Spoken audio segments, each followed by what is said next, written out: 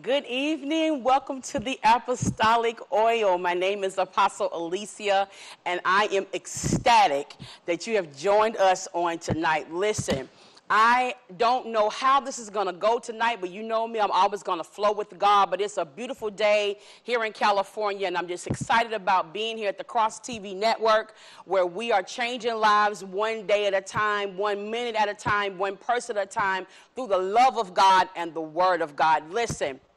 This is your first time tuning in, welcome. I hope that you will enjoy this broadcast. We're taping live here in the studio. It's so beautiful in here, and the presence of God is definitely here, and I am praying that you can feel the presence of God where you are all over the world. Listen, tonight, I want to mention some special people in my life. There is a thing that's going on across the country called bullying. And some of our young people are being plagued by this gruesome activity. We're living in a time now where children are very much more cruel than they were when I was coming up. We had something kind of like that when I was growing up, but not as intense as it is now. And so there are some people, I started a campaign called Dare to Care. And so if your child is being bullied and you would like for us to put them on our prayer list, please send me an email at daretocare@ignitedblue.com. That's DARE, the number 2, CARE @ignitedblue.com. And we will definitely put your child on the prayer list. There are some special people that I want to shout out tonight that mean a lot to me. And I want them to know that they have a friend. The first person I want to mention is Josiah Isaiah Emmanuel Free. That is my buddy. And it bothers me that somebody would take the time in class when they should be learning to bully him. So Josiah, I want you to know that Apostle Alicia is your friend. I'm proud of you for still going to school every day in spite of what you're facing. Know that Apostle Alicia is in your corner. So if anybody wants to know, Josiah Free is my friend, and you just might want to be careful how you handle that brother, all right? The next person I want to mention is Nalia Palmer. Very dear to my heart, a beautiful young girl that loves to dance. She loves God. She goes to church, but she's been bullied, and sometimes she feels like she doesn't fit in. Well, Nalia, Apostle Alicia loves you to life. I want you to know that you are beautiful. You're fearfully and wonderfully made, and anybody that does not want to be your friend, that's their loss, sweetie. Love you to life. The next person I want to mention is Haley Scragg. Haley, you are such a gorgeous girl. I've seen your pictures. I know your grandmother. You've been a blessing to her. She's always bragging about you every time you come over. You are a smart, beautiful young lady, and I want you to understand that bullying is not okay. But as you grow and evolve and be that wonderful person that you are, people are going to learn to appreciate what an amazing gift you can be to their life as a friend. Love you, sweetie. Last and certainly not least, Micaiah Bumpus. Micaiah Bumpus, beautiful girl, talented, very smart, but doesn't fit in. Guess what? You are going to be the one that's most likely to succeed. So just in case they don't know the beautiful jewel that you are, the amazing friend that you can be, they'll learn, but unfortunately it'll be too late. But just know that Apostle Alicia loves you, and I believe in you, and you can do great and mighty things. So all 4 of these beautiful people, this handsome young man, these 3 beautiful girls, know that Apostle Alicia loves you, and bullying is not okay. We are to dare to care. I'm challenging every pastor that's watching me. Be more active in your schools, in your churches. The children that go to your church, go visit their schools. Let your presence be known, because sometimes our presence makes a difference. So I'm challenging you to do that. And those that are close to me, I'm definitely going to make my presence known in their school system. Because when I was coming up, the pastor would come to the school and just check on the students, see how they were doing. You'll be surprised what an impact that can have. So bullying is not okay. So if your child is being bullied, you want to put their name on the prayer list, please email me at daretocare@ignitedblue.com. God bless you.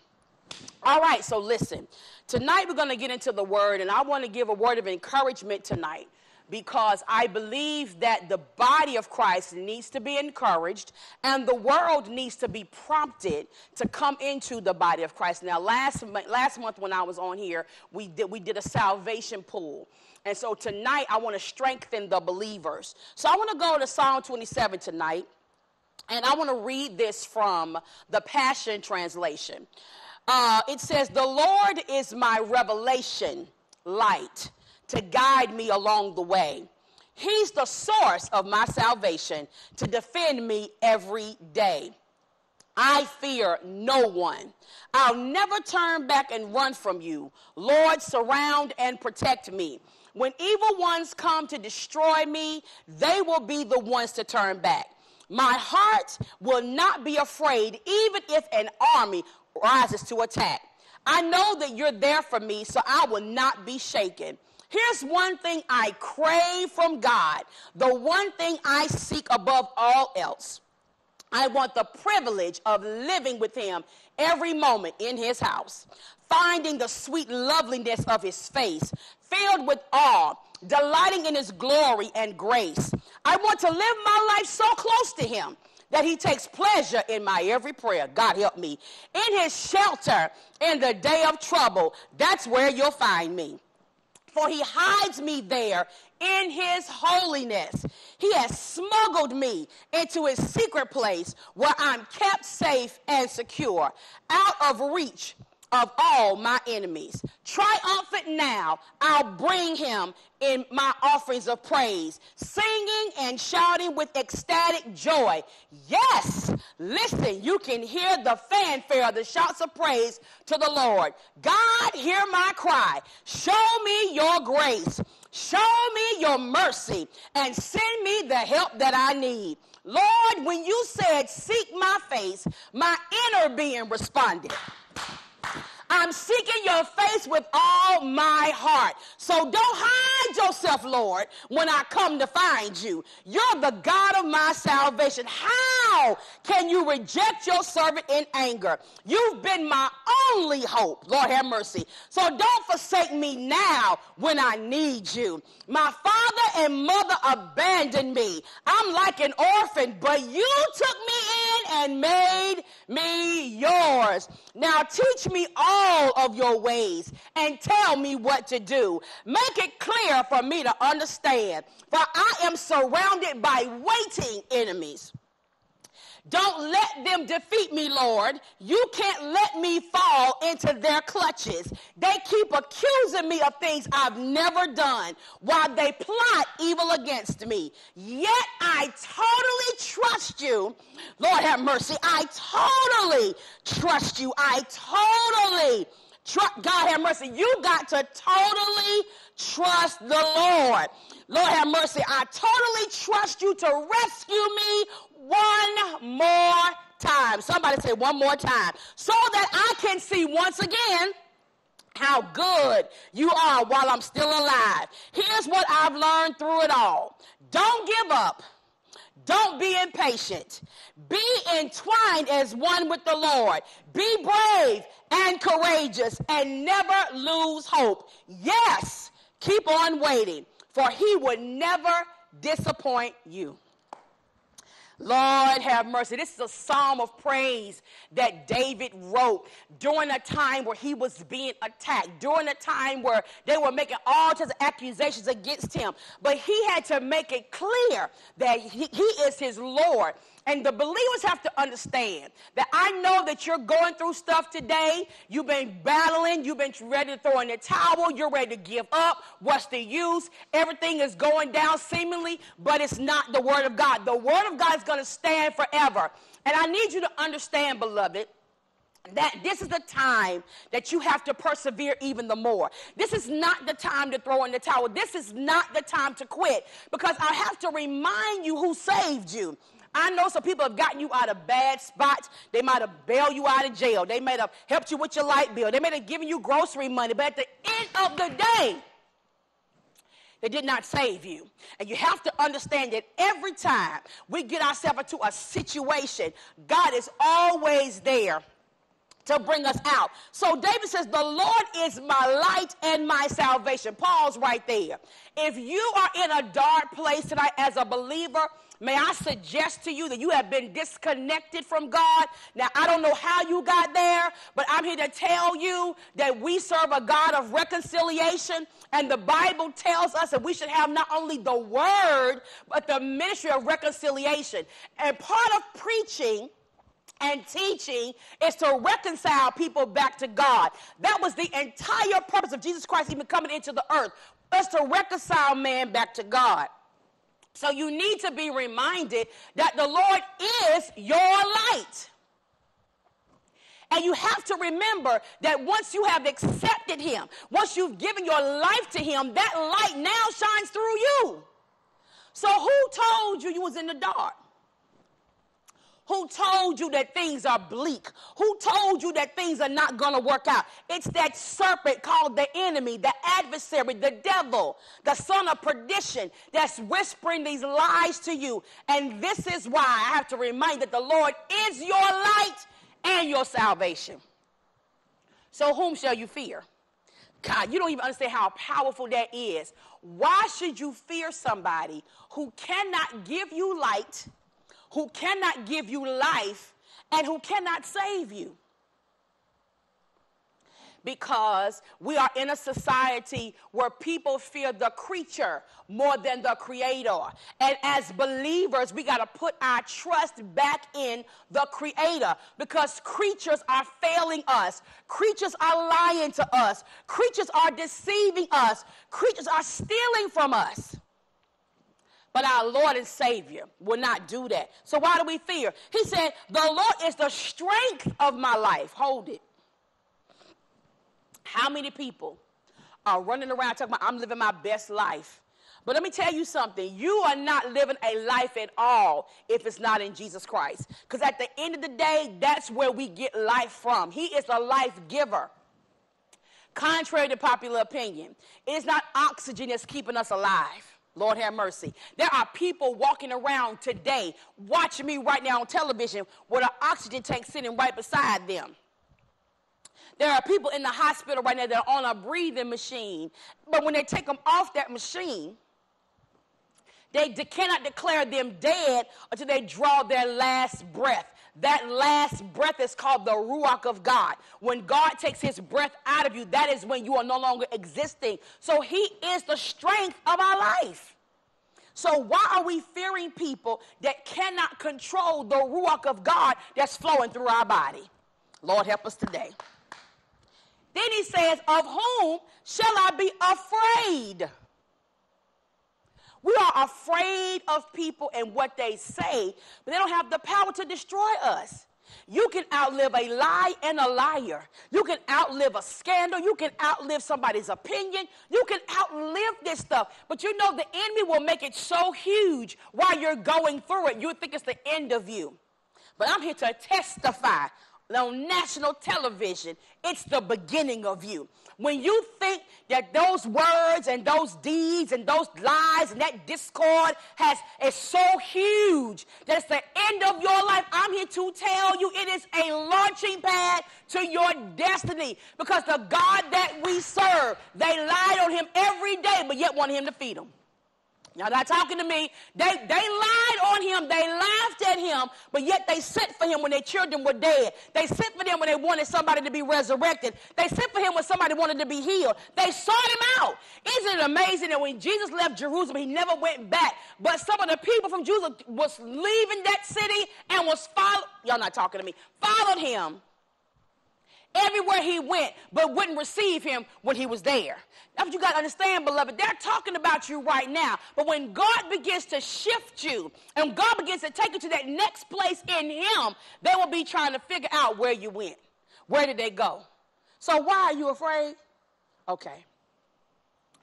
David goes on to say, when the wicked, even my enemies and my foes, came up to eat of my flesh, they stumbled and fell. Let me tell you something about an enemy and a foe. They always like dead stuff. These are what I call buzzards. They swarm around you while you're dying. But they will swarm, Lord help me, they'll swarm around you while you're dying. But they're not bold enough to come to touch you until the life is gone out of you. Ain't that something?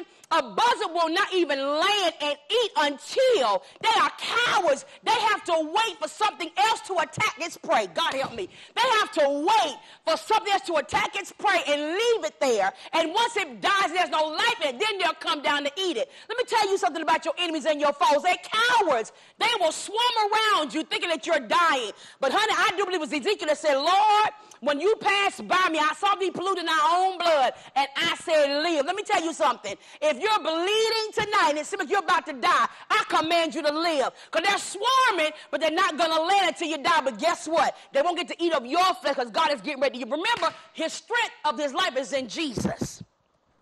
Lord, help us. And that's why they're stumbling and falling, because they cannot touch what God wants alive. God help me. Then he says, though an host, an army, a whole bunch of people should encamp against me, my heart shall not fail. It shall not fear. Though war shall rise against me, in this I will be confident. One thing have I desired, have mercy, and that will I seek after, that I may dwell in the house of the Lord forever. Let me tell you something. You may be going through the most tumultuous trial right now. But as long as you don't lose your desire to dwell in the house of the Lord forever, you're going to be all right. See, let me tell you something. People think when they take their friendship from you, or they stop sowing into your life, or they don't support you anymore, that that's going to make you die. But when your desire is to dwell, not visit, but dwell in the house of the Lord forever, that is a game changer right there. And as long as that's what you're seeking, God will protect you. Lord have mercy, he says, for in a time of trouble, he shall hide me in his pavilion. In the secret of his tabernacle shall he hide me. He shall set me upon a rock. Let me tell you something. Every time you think you've hit rock bottom, remember the preceding word of that phrase, rock. Jesus is a rock in a weary land. And if you hit him, you are hit a great place to be resurrected, to be catapulted to your next destiny. The rock is a launching pad, a springing board. When you have the faith to believe in the chief cornerstone, rock bottom is nothing to God. Why? Because he is the rock. So David said, listen, I'm going to go in the tabernacle, and I'm going to sing praises of joy. I'm going to sacrifice, because I don't feel like it in my flesh.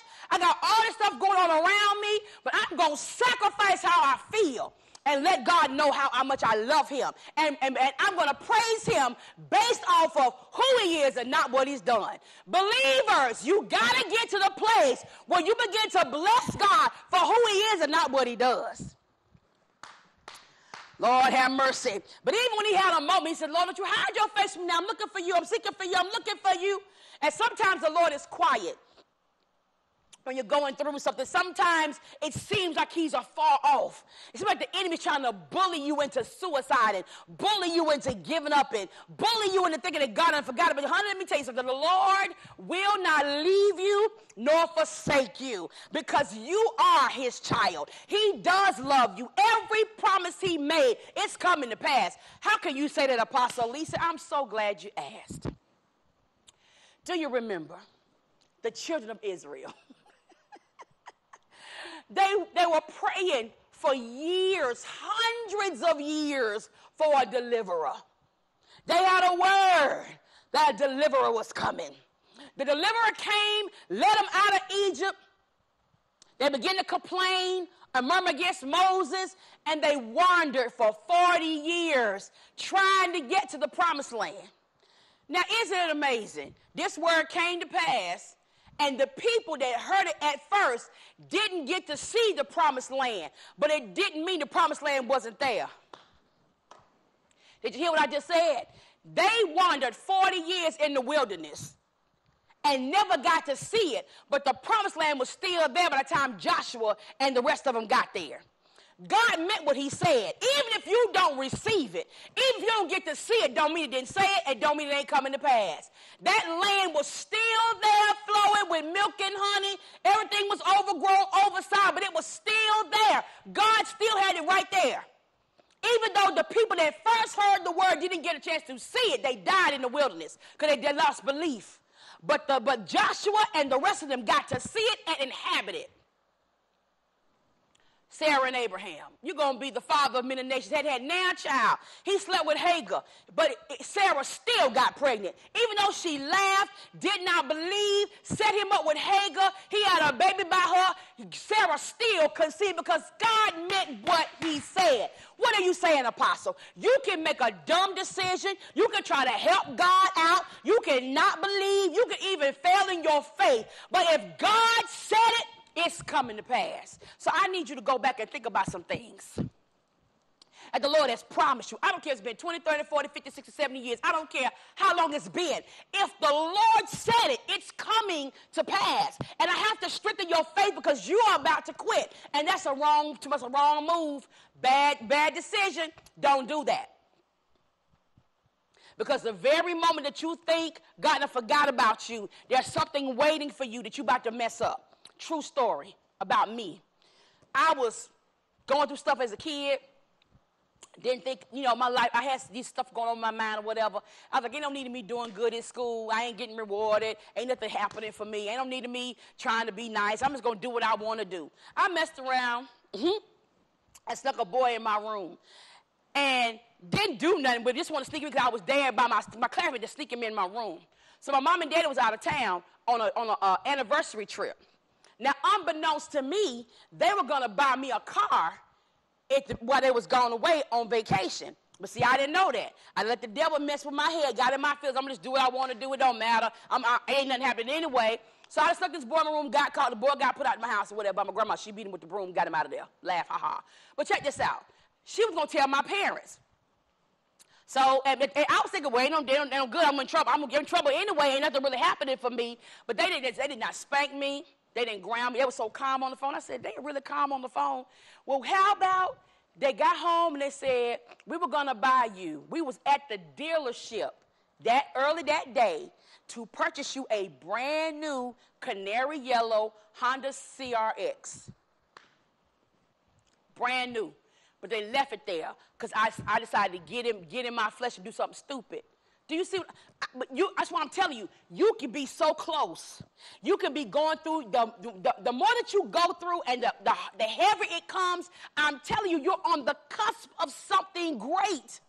I could have had everybody knows yellow is one of my favorite colors. I could have had a canary yellow Honda CRX brand new. But I messed it up.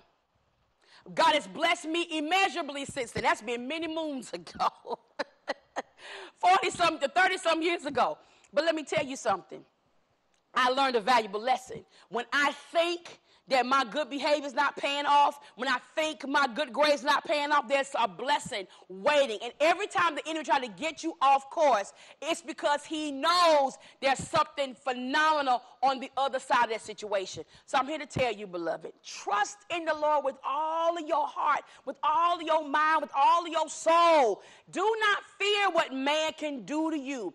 Do not be deceived what the enemy is saying. Don't worry about who's walked out of your life. None of that matters because he doesn't want you. He's not going to allow the enemy to be delivered into the hands of your enemies. So he says, listen to this.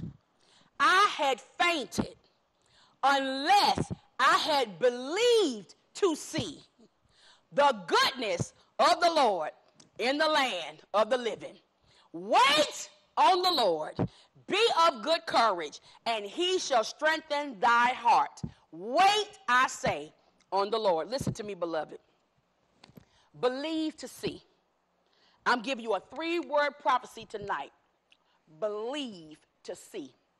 Everything God promised you, everything he said, everything you've dreamt, every vision you've encountered, everything that you've heard in your spirit in your prayer time, believe to see it.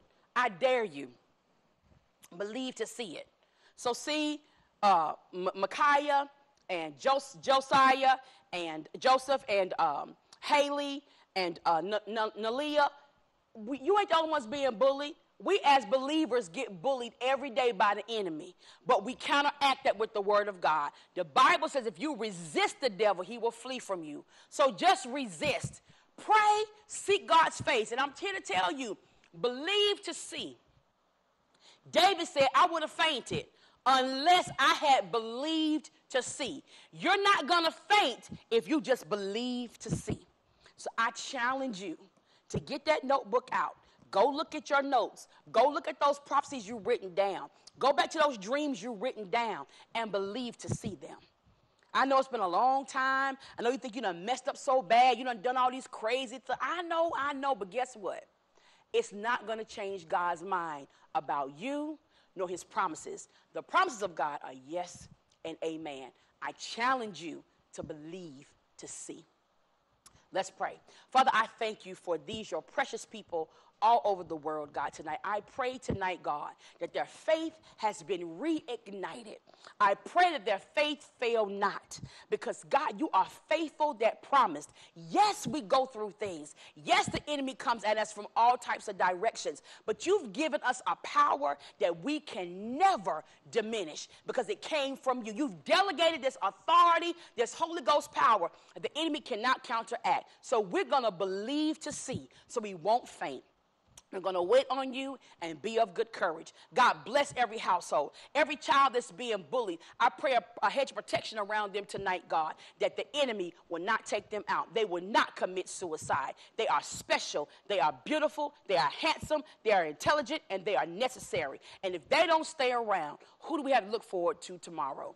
God, I pray that you're covering us in your blood, and I thank you for all things. It is so, and it is well in Jesus' name. Amen. God bless you tonight. You listen to the Apostolic Oil. My name is Apostle Alicia. I love you to life. See you next month. God bless.